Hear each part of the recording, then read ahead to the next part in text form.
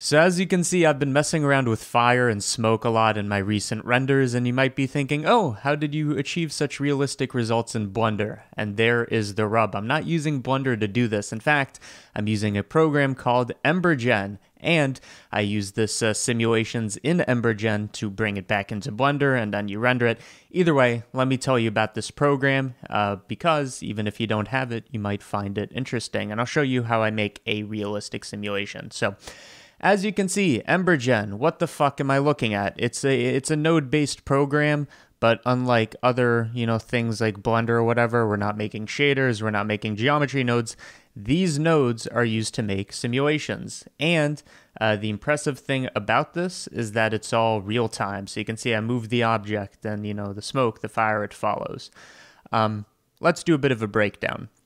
So the very first thing, we kind of read this thing from left to right, and by the end of this tutorial, we're going to have a good-looking simulation. But first, we got to break it down. Reading from left to right, we start off with a shape, being a primitive. That primitive can be a torus, as you can see. It can be a box. It can be a sphere. I mean, we can even import in a mesh, which I might get into in a second tutorial, how you bring stuff in from Blender to embergen and then bringing it back out.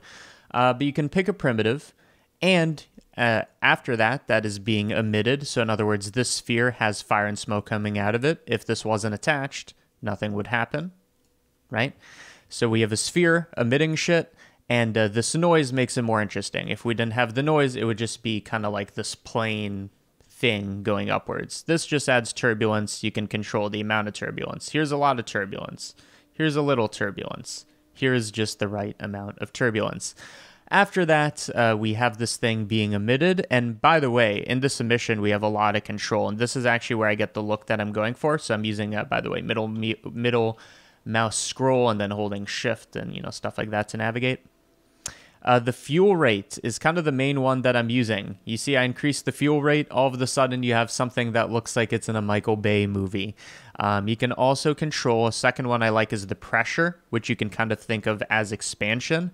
If I add pressure, whoa, this thing expands until it kind of consumes the bounds of this thing, and you can change those bounds. But you can also have negative pressure, which I assume is kind of like a contraction, as you can see. I'm just going to add a tiny, tiny bit of pressure, and I'm kind of happy with the way that this looks. Okay, so we have a shape.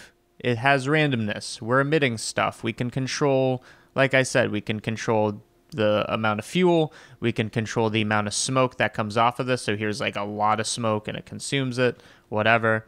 Moving onwards. Next, we have the simulation. This is where the magic happens. This is where all this information, the shape, how much fuel is it emitting, all these initial constraints. This is where the actual calculation's happening. And the main thing you're going to notice is if I hit B, on the keyboard, B for bounding box, you're going to see the bounding box of the simulation. And the smoke kind of gets cut off at the top. So what I could do is increase the bounds up here, apply new resolution. Now this thing is slightly taller and the smoke can rise. Also in the simulation, you can control a bunch of shit. Do you want wind? Do you want shredding? Do you want combustion is the main one I'm going to be looking for. Because I want the smoke to not reach that high. I want it to dissipate. I want it to get gone faster. So you can see if I increase this a lot, it's basically only fire. If it's a little, the smoke kind of never leaves. So I'm going to have a good amount of dissipation. Again, I'm just honing in the kind of look that I want to go for. Let's turn off bounding box. Also, another thing we're going to play with is the resolution in the sense of either voxel size or you could upscale, whatever. For now, I'm happy with this. Next order of business is let's actually go to the render tab. So now we're looking through the camera and everything here is a node. We have a camera node. That camera node can be used to create a different like resolution and stuff like this. For now, let's just do a square resolution. So I'm going into the shading and let's look at only our render. And by the way, again, real time, very, very cool. In the shading, this is where I hone the look of this. Do I want it to glow a lot? Do I want it to, the shadows, they be bright, dark, whatever. What I like to play with is scattering. Scattering is basically going to tell us, if I increase the flame, how much kind of the light leaks through in some sense, the smoke is what it looks like to me, like multiple scattering and fume effects. Direct light contribution is going to brighten up our smoke and fire because there is, in fact, a light. If we go back to our scene, we have a directional light in our scene that we can rotate, as you can see right there. It basically works like Blender in a lot of ways, but it's not as garbage as MantaFlow. So once I'm happy with this, so I've done this, I've done that, maybe the final thing is to go into scene, and just like in Blender, you play with the gamma.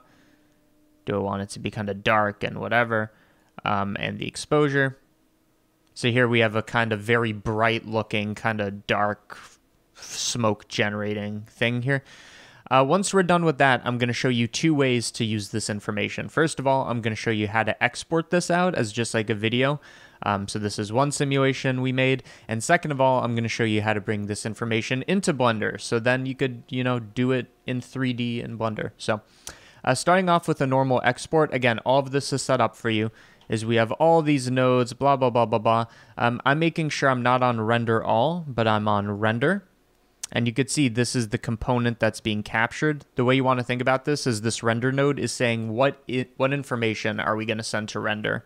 It could be the alpha. There's a lot of stuff. It could just be the smoke with direct light. It could be albedo. It could be just the fire, if I could find just the fire. Emissive and scattering, it's up to you. But I'm going to send only the render. And we're going to export that image as a RGB file. We don't need an alpha. And if I wanted to export this, you make it a sequence. Bada bing, bada boom. Bob's your uncle or your cousin. And I'm going to make a new folder for this. And I'm going to call it, what should we call this? First sim. And I'm just giving this a naming convention. At this point, let's say we're happy with the simulation and we're ready for export. I don't want to export this. I want to export the highest resolution version of this possible. So for the image size, I'm going to bump this up to like 1,000 by 1,000. So we have like a 1K by 1K image. And then for the simulation, now that we're happy with it, we can upscale it. So I'm going to make it twice. And you can see now it's using 10 million particles instead of 5 million particles or voxels. We're going to use fast upscaler, apply the new resolution.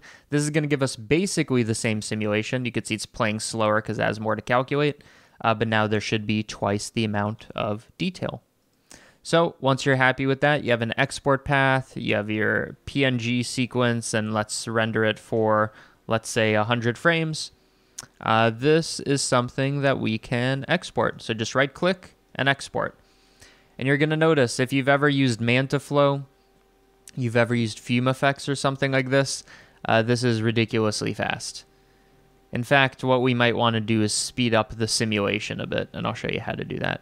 Okay, so it seems like 100 frames while, and let's see this new folder. Wow, it does give us a very nice render. It doesn't seem to actually accomplish that much within that amount of time. So let's speed it up so that when we bring it into Blender, that's also going to be the case. So I'm thinking what we can do is in the simulation, we go to time control.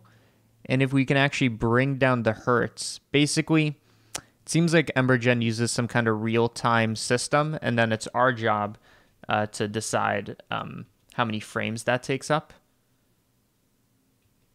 So you could see now, within the same 100 frame span, when we brought it down to 30, it's accomplishing a lot more because the time step's a lot larger in some sense. If we make it even smaller, you could see, whoa, now it's playing super fast, but it's low detail. So it's up to you. We're going to go for like a 30 frames per second kind of approach. Okay, I'm happy with that. So that's 100 frames. Again, right click, export. We have all this set up with our nodes. And now you can see this explosion should go a lot further in its progression until we actually start seeing some smoke. Yeah, there we go.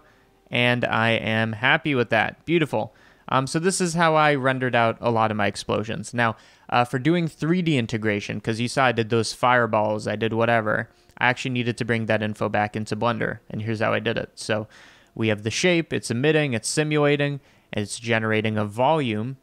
And this volume is what I'm interested in, because if I could take it and bring it into Blender before we do the scene, the render, all this shit I don't care about, then we can just do the rest in Blender. So I'm going to take VDB, which stands for something, volume something something, and you want to add an export VDB node. You just click and drag. Export VDB is going to give us a file format that gives us 3D information about, well, you can control what it's about. We want the density, that's smoke. We want the flames, that's fire. And you can also bring stuff like temperature and fuel. There's an argument for bringing temperature, but I'm not going to mess with that now. So I'm going to export the first 100 frames, although these aren't frames, they're kind of three-dimensional frames of a simulation. We want to export this VDB, and just for simplicity in the simulation, I'm going to bring down the scale again, just so that we have a faster playing thing, which means there's going to be less data in the export. On export VDB, I'm going to go back to the new folder I created, which was called First Sim. In here, I'm going to make a folder called VDB. And this will be our VDB First Sim. And once you're happy with that, 100 frames, blah, blah, blah. Beautiful. Click Export.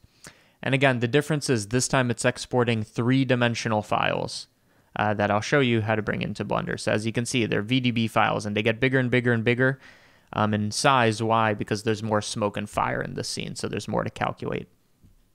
In Blender, what we can do now is you want to do a import VDB, or what you can do is you could do Shift-A, and then it's like in volume import VDB.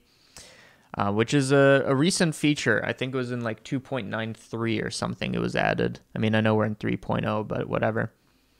In VDB, you want to bring all this stuff in, and you could see, oh, where is it? I mean, it's somewhere. And then you start seeing this, you're like, oh, it's huge. Oh, did I import in the wrong VDB? This was from a different simulation. You might even recognize it. Okay, let's go back to the VDB that I showed you. So you can see I've done this to bring files into Blender before.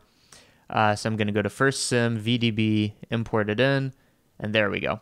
So you could kind of recognize the simulation. So if you kind of look at that, does that not look the same as this? You know, minus the shading? Well, it does. All we need to do is kind of recenter it and resize it. So I'm just going to scale it down, put it closer to the center on the y-axis. And there we go. So when you import in a VDB, it's basically like this 3D object that you can scale, you can rotate, you can even duplicate it and have many of these. So this is kind of the advantage here. And if you go into the VDB settings, you can see we have the density, that's the smoke, and we also have the flames. And you can almost tell one of these, let's only have this be 100 frames. You can almost tell one of these is flames because it doesn't go as high, and then smoke goes a lot higher. Okay? And there's settings you can mess with here. But let's just get a nice shader going. So I'm going to open up Cycles, GPU. You can already see it's rendering our smoke, but not our fire. I'll show you how to fix that. You want to go to the shading workspace. Again, I would recommend Cycles for this. What we need to do is we need to make a custom material. It's already using principled volume that somehow accounts for all this. The trick is, remember, we have density. And it's already using this attribute. It's using the density information. If I was to delete this, it doesn't know what to do, right? It's using density information to say where's their smoke. And then for the temperature, which you could have imported in, we're just going to use flames, which is this information right here. For the temperature, we're going to say let our flames be 6,500. Again, you could have used an attribute for this, and add some black body tint. And you could see all of a sudden we have both smoke and fire because this temperature is basically saying how bright is this fire. If we bring it down, it's going to get closer to this kind of dim red look. Like if I make it 4,000 or if I make it 2,000. There we go. You can play around with this number, but you could see we can kind of control the look of this. And if you're like, oh, why is my smoke dark? Whereas it was light in embergen, it's because we're using path tracing now. So this actually respects lights. So if I make a light that is much brighter, like much, much brighter, you can start seeing that it has an effect. I think the issue is our VDB is so massively big that the light needs to be huge to affect it. But you can see before, after, this thing's actually a volumetric. That not only can you put in your scene, but because it's emitting light and all this, it will actually emit light on different objects. Where is our plane? There we go. So you can see now where our thing is casting lights and shadows and all this. So this is how I did the fireball, for example. And if you guys are interested in the whole workflow, like how do I track a shot in Blender and bring it into embergen, simulate, and then bring it back and do all this, let me know. But in essence, you could either render it in Blender now from, the camera point of view, which I deleted. So let's add a camera and move it somewhere useful. So you could either render it in Blender, which takes longer but has the physical interactions, or again, you can render it in embergen, which is almost kind of shocking how fast it renders. Like, look at that. And it looks better too. But yeah, let me know if you want to learn about the full workflow. And other than that, that is a wrap on this tutorial. 15 minutes, 16 minutes, not bad. So hopefully you guys learned something. I know a lot of you probably don't have embergen installed, but it's a piece of software I've been using a lot, so I just wanted to cover it in a tutorial because it is something I use. I know there's a student version that's not free, but $60, which is pretty good for what it is. It's real-time fluid simulation, smoke and fire, so whatever. Either way, at the end of all these tutorials, I always like to mention I keep these tutorials free. How? Because of the generous 740 to 750 patrons that are getting 3 things in return. You could click the link in the description and get these 3 things. 1, early access to tutorials. You could have seen these tutorials early. 2, blend files, project files. You don't need them. Everything I make on these tutorials since 2019, you don't need to make it yourself, right? I usually upload the blend files or the project files if there's some footage or whatever. You can just use those assets and use them in any of your projects. And then thirdly, every once in a while, I make a exclusive tutorial. Those are paywalled. I try not to do those too often because the whole business model is put everything up for free, and then everybody gets the knowledge. And then those of you that see value in it can be like, oh, I like this. I like the CG Matter videos, whatever. And then you can head over there. But that's up to you. Anyways, thank you for listening to me ramble about embergen and Blender. I've been messing around with it so much, creating those little short VFX clips, and I think I've finally figured out the workflow that I like for it, but it's pretty time consuming. Either way, thank you for watching, and I will see you on the next tutorial.